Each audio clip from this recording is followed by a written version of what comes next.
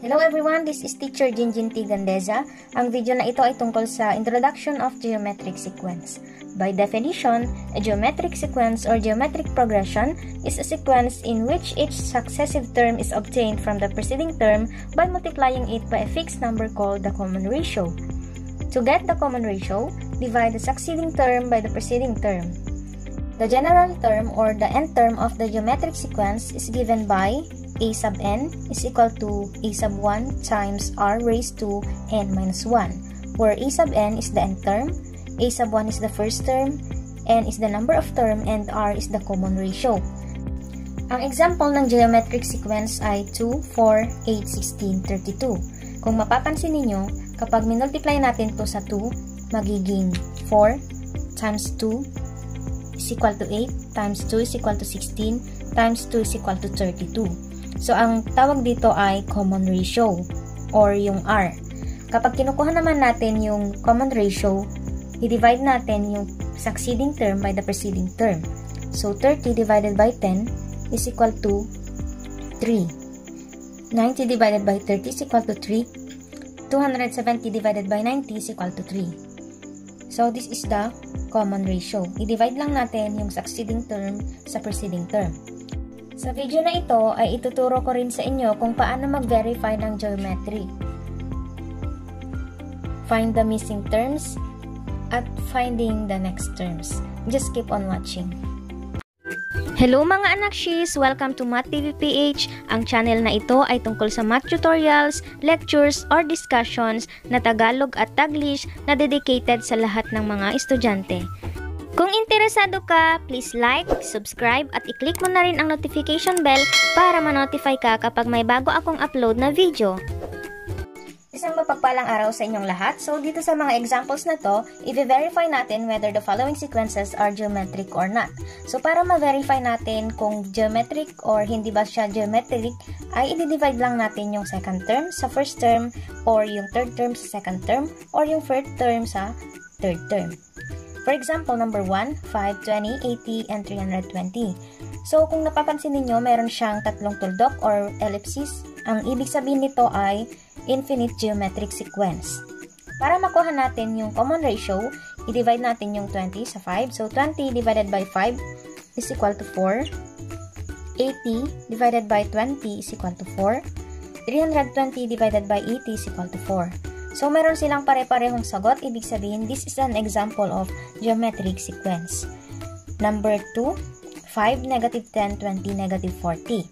So, kagaya ng ginawa natin kanina ay i-divide lang din natin yung second term sa first term. So, negative 10 divided by 5 is equal to negative 2. 20 divided by negative 10 is equal to negative 2. Negative 40 divided by 20 is equal to negative 2.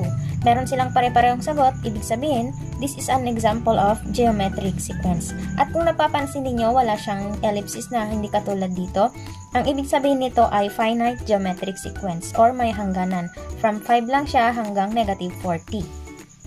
Next, number 3, 4, 0, 0, 0. Okay, so 0 divided by 4 is equal to 0. But 0 divided by 0 is undefined, meaning unclear or unexplained yung 0 divided by 0. Ibig sabihin, this is not a geometric sequence. Number 4, 1, 0.6, 0.36, and 0.216. 0.6 divided by 1 is equal to 0.6. 0.36 divided by 0.6 is equal to 0.6. 0.260 divided by 0.36 is equal to 0.6.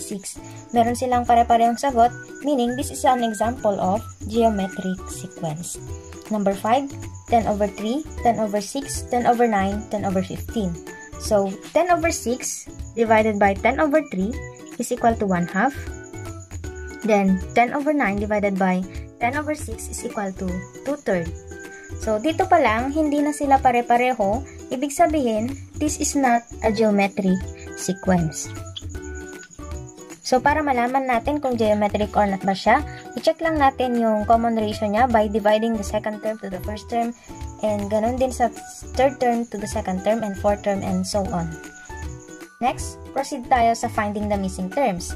Diba, kapag kinukuha natin yung common ratio, dinidivide natin yung second term to the first term at yung third term to the second term. Ngayon, kapag kinukuha natin yung missing terms or the next terms, mag-multiply tayo ng common ratio. Para mas maintindihan ninyo, example number 1, meron tayong 3, 12, 48, then find the next two terms. So, para makuha natin yung nandito, i-divide lang natin yung second term to the first term. So, 12 divided by 3 is equal to 4, or 48 divided by 12 is equal to 4. Ngayon, para makuha yung next term, i-multiply natin to sa 4. So, 48 times 4 is equal to 192. Then, 192 times 4 is equal to 768. Okay, another example. Dito naman, nawawala yung first two terms. So, ang gagawin natin dyan, kunin natin yung common ratio. 64 divided by 32 is equal to 2. And 128 divided by 64 is equal to 2. So, para makuha natin yung naandito, yung mas nauna sa kanya, ang gagawin nyo dyan ay i-divide nyo to sa 2 para makuha yung nandito sa first two term. So, 32 divided by 2 is equal to 16. And 16 divided by 2 is equal to 8. Okay, so ganun ha. Kapag pabaliktad naman, divide. Kapag finding the next term, multiply by the common ratio. Next, number 3, 5 blank, 20, 40 blank. So, meron tayong magkasunod na number dito. Ibig sabihin, pwede natin kunin yung common ratio. 40 divided by 20 is equal to 2. Ngayon, meron tayong first term na 5. So, para makuha yung next term, mag-multiply ng 2. So, 5 times 2 is equal to 10. Dito naman, next term. Ibig sabihin, 40 times 2 is equal to 80. Gets nyo? Kapag pabalik, divide. Kapag papunta, multiply. Next, number 4. Kunin natin yung common ratio para makuha natin yung first term at yung last term. So, 12 divided by 4 is equal to 3. And pwede nyo naman gamitin to. 36 divided by 12 is equal to 3. Now, to find the first term, 4 divided by 3 is equal to 4 over 3. Next, pag makuha yung next term, multiply. 36 times 3 is equal to 108. Okay? Then, last example, negative 2, blank blank, negative 16, negative 32, and negative 64. So, para makuha natin yung nandito sa gitna ng negative 2 at negative 16, kunin natin yung common ratio. Then, para makuha natin, negative 32 divided by negative 16 is equal to 2. Negative 64 divided by negative 32 is equal to 2. Now, to find the next term, anong gagawin natin? Multiply by 2. So, negative 2 times 2 is equal to negative 4. Negative 4 times 2 is equal to negative 8. Okay, para ma-check ninyo kung tama yung mga sagot nyo, i-divide nyo lang ito divided by negative 4 is equal to 2. Okay? Is it clear? Kung meron kayong mga katanungan, just comment down below. Next, find the next three terms of the geometric sequence with first term is equal to 5 and common ratio is equal to 2 over 5. So, ang ibig sabihin, meron tayong first term na 5 at hinahanap yung next three terms. So, meron tayong tatlong hahanapin. Ang hanapin natin ay a sub 2, a sub 3, and a sub 4. Pwede nyo namang gamitin yung i-multiply ito by 5, pero kapag kailangan nyo ng solusyon, ganito ang solusyon niya. Ang formula natin ay a sub n is equal to a sub 1 times r raised to n minus 1.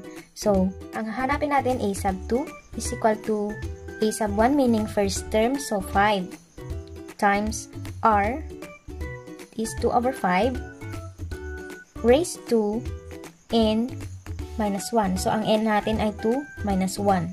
Next, 5 times 2 over 5 raised to 2 minus 1. So, 1 is equal to 5 times 2 over 5 raised to 1 is equal to 2 over 5. Next, 5 times 2 over 5 is equal to 2. Makakancel yan. So, ang second term natin is 2. Next, a sub 3 is equal to, ang first term ay 5, ang common ratio ay 2 over 5, raised to 3 minus 1 is equal to 5 times 2 over 5, raised to 3 minus 1 is equal to 2, is equal to 5. 2 over 5 times 2 over 5 is equal to 4 over 25. Next, 5 times 4 over 25 is equal to 4 over 5. So, ang third term natin ay 4 over 5. Next, find the fourth term. So, ang first term natin ay 5. Ang common ratio natin ay 2 over 5. Raised to, ang n natin ay yung 4 minus 1 is equal to 5 times 2 over 5 raised to 4 minus 1 is equal to 3. Is equal to, unahin natin yung may exponent. So, 5 times 2 over 5 raised to 3 is equal to 8 over 125. So, 5 times 8 over 125 is equal to 8 over 25. So, our fourth term is equal to 8 over 25. So, ganun lamang mga anaksis. Maraming salamat sa inyong panonood. Kung meron kayong mga katanungan or clarifications, just comment down below. Abangan ninyo yung video ko about geometric means or how to insert geometric means at yung how to find the end term of the geometric sequence. See you next! Bye!